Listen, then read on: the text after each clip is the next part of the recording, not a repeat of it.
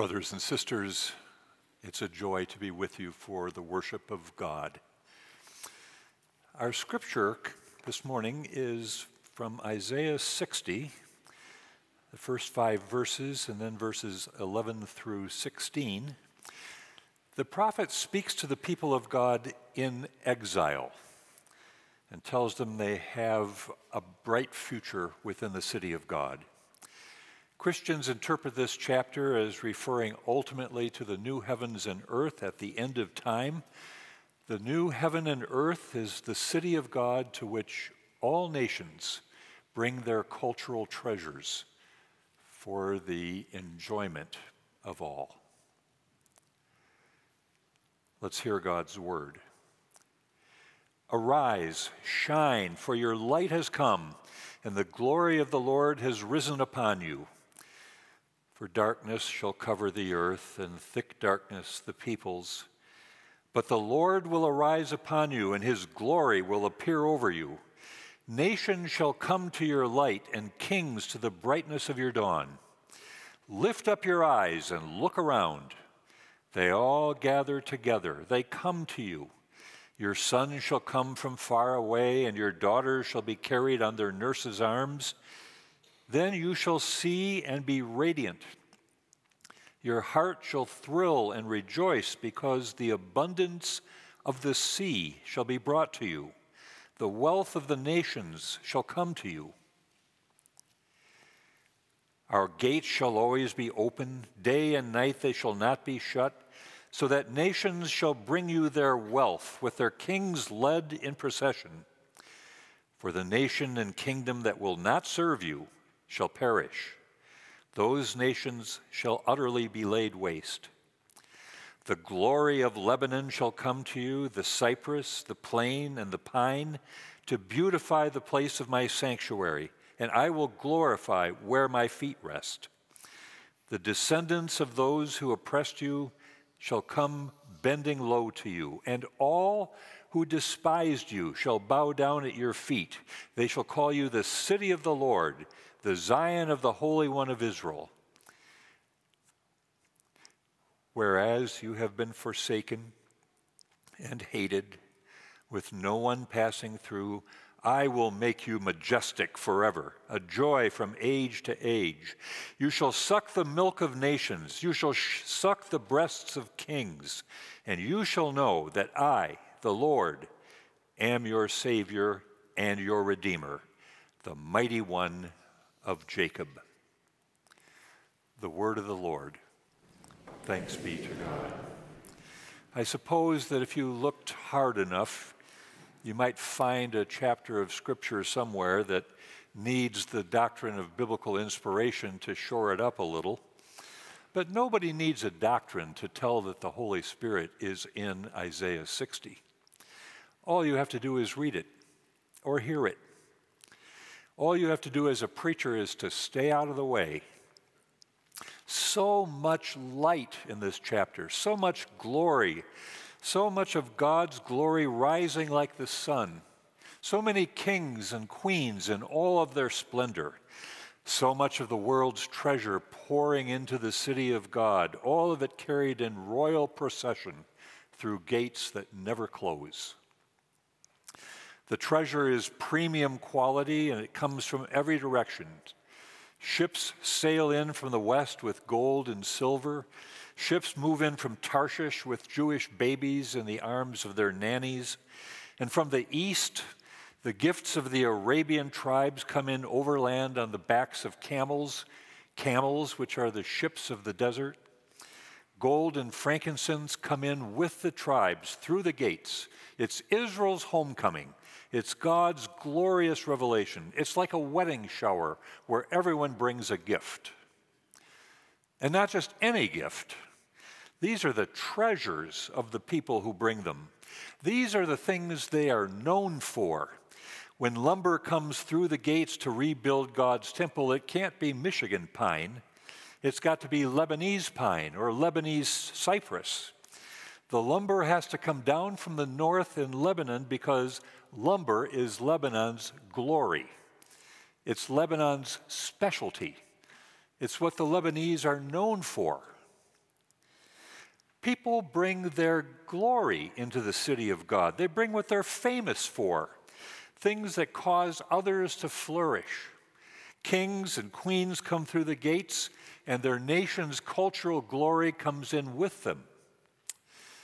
In Isaiah 60, Israel's homecoming is a revelation of who God is. And so all the banners are flying and all the trumpets are sounding, and everything is lit up as on earth's first day when God said, "Let there be light."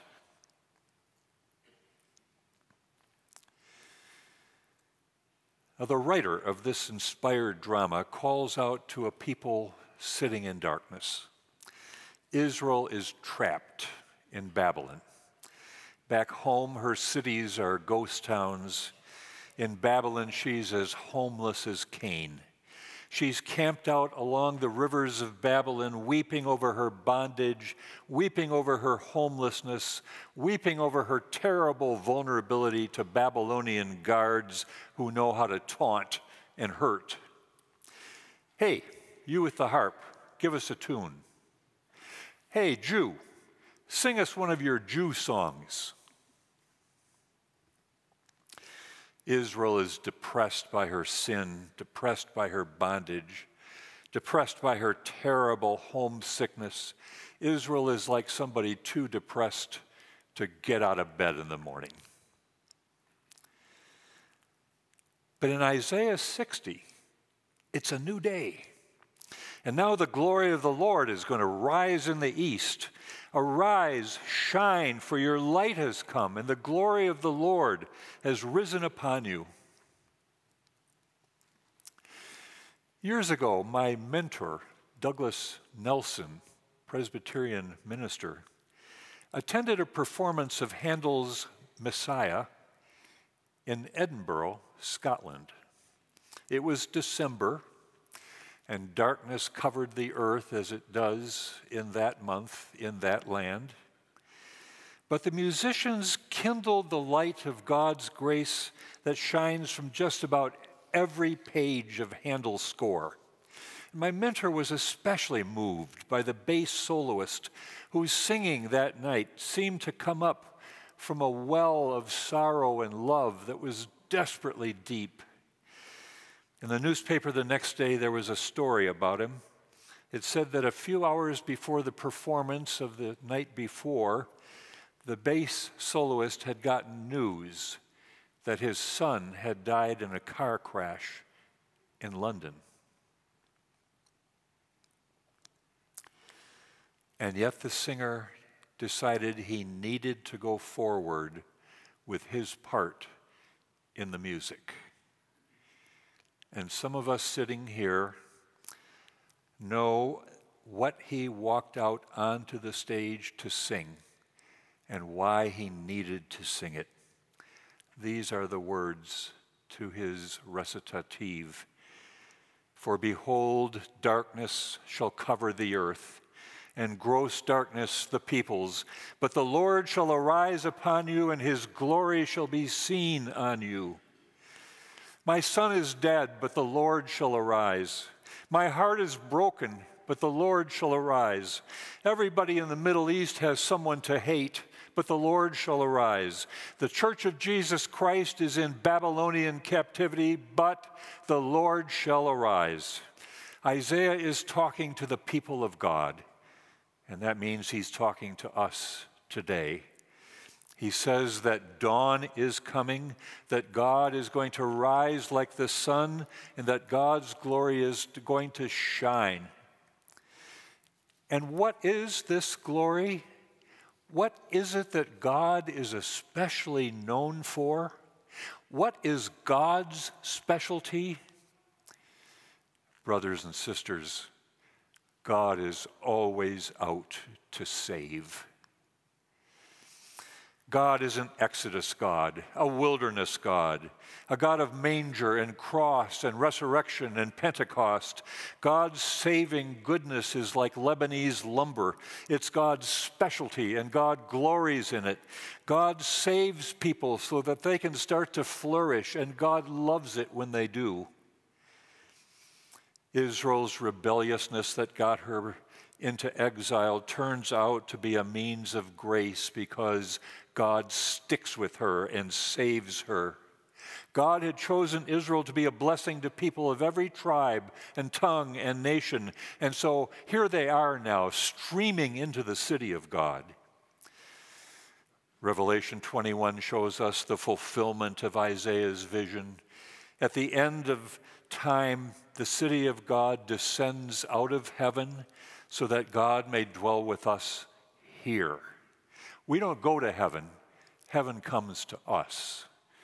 It's a second Eden, but now it's also a city, because for all this time, the treasures of the nations have been pouring into it through gates that never close. In a vision lovely enough to break your heart, Revelation shows us that up ahead, after centuries of tribal feuds and racial arrogance, after centuries of militant nationalism and renegade terrorism, after we human beings have just about silted history full with the debris of all of our antagonisms, after that, God will descend to us and make his home with us. Once more, God will say, "Let there be light." And there will be light. The city of God is so full of light because it's so full of God. The city of God is so full of glory because it's so full of God's plans for making others flourish. The city of God is so full of grace because it's the residence of the Lamb of God who has taken away the sin of the world. When the city of God descends to us, we find that there isn't just one gate on the east. No, there are 12 gates. Each of them stands open, and beside each is an angel of light wearing a look of welcome. And whom are they welcoming? They are welcoming tribes and tongues and nations, royalty, all bringing their treasures into the city of God for all to enjoy. The treasures that were once a source of leverage over other nations, or a source of cultural arrogance, or of cultural imperialism. These treasures have been approved for entrance into the city of God because they have all been washed in the blood of the Lamb. On it goes, a procession through the gates of the city. Marching in the parade are nations who once battled, tribes who had once feuded, clans who had once grappled with each other in a nightmare of resentment that seemingly could not end. But here they are, marching together into the city of God. They are marching by the glory and light of God. The city of God needs no sun to shine in it because God is its light. It needs no moon because the Lamb of God is its lamp. God is always saying, "Let there be light, let there be light," as on earth's first day when the morning stars sang together and all the children of God shouted for joy. So again, God lights up our darkness with his wondrous news that salvation is coming. Salvation has come. Salvation will come, all through Jesus Christ, our Savior.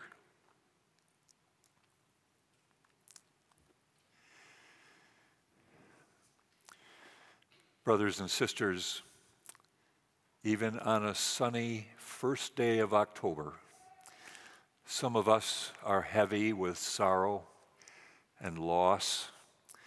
Life hasn't turned out as we had hoped. Our child is floundering. Our job is depressing. Our marriage long ago lost its juice. Some of us carry secrets too heavy to bear, but too scandalous to disclose. As a minister of the Church of Jesus Christ, I know that there is a broken heart in every pew. But to all of us and to myself, I have just one thing to say. The glory of the Lord is going to rise upon you, because God is always out to save. Saving is God's glory. Saving is God's specialty. Saving is God's treasure to the world that God loves.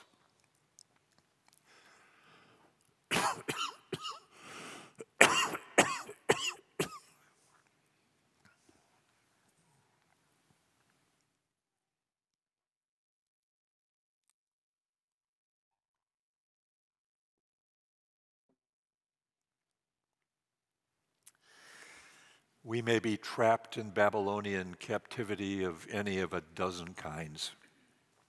There may be forces out there or in here that we desperately want to be released from. And so this glad summons of God comes to us.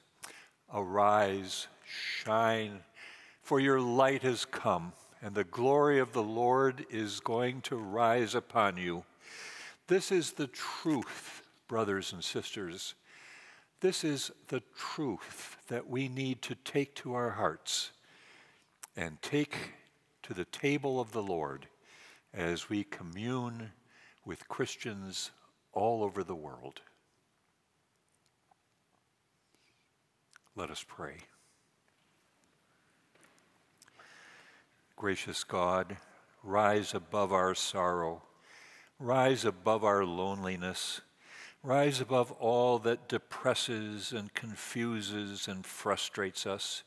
Rise above our sin. Save us, O God. Your children call to you through Jesus Christ. Save us. Amen.